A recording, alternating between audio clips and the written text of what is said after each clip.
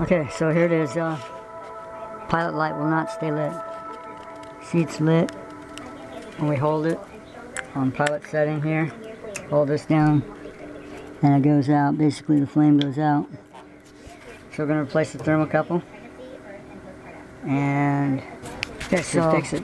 These have to come out. When you do hook the thermocouple back on, you don't want to tighten it too much because there's a little insulator right here. If you break that insulator, then you have to get a new one. So this has a spark igniter here.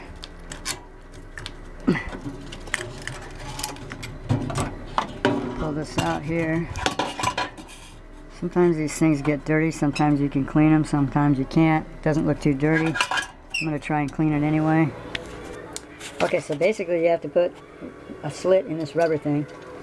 Then you can pull the thermocouple out. And so we have got a thermo standard.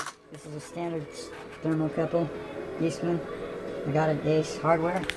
I'm going to put that in. Okay, got her back together. All back together. Just got to make sure I don't cover up my microphone. So we got set on pilot. Pushing down here. That's set on pilot. I'm going to hit the spark igniter here. We'll look down here. See if we get any flame.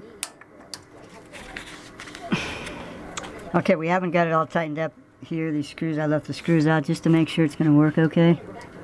Sometimes you can tap on this a little bit and clean it up. That old thermocouple was actually not too bad. There wasn't crust on it, so I figured shot. And we just hold this for about a minute or so. And make sure that everything's tight up there. You don't want to over tighten that thermocouple. Just about half a turn after you've tightened it, finger tight, should do. Now if we let go here, that thing, it should stay lit. And it's staying lit, so we're good there. So all we gotta do is turn it on here. Should fire up at some point.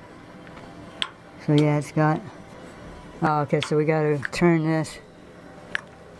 this part here on, that's right. And so once that's turned on, from pilot to on position. Pilot to on, and then we turn it on,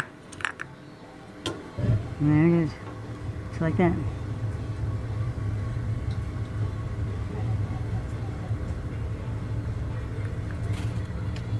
We just need to tighten the screws up here. Okay, I don't like this vent here. This vent here. And it goes into a Y there. I don't know if that's kosher or not. Could be okay. I think this is supposed to be a different kind of, it's supposed to be a double walled. I think they're supposed to be double walled.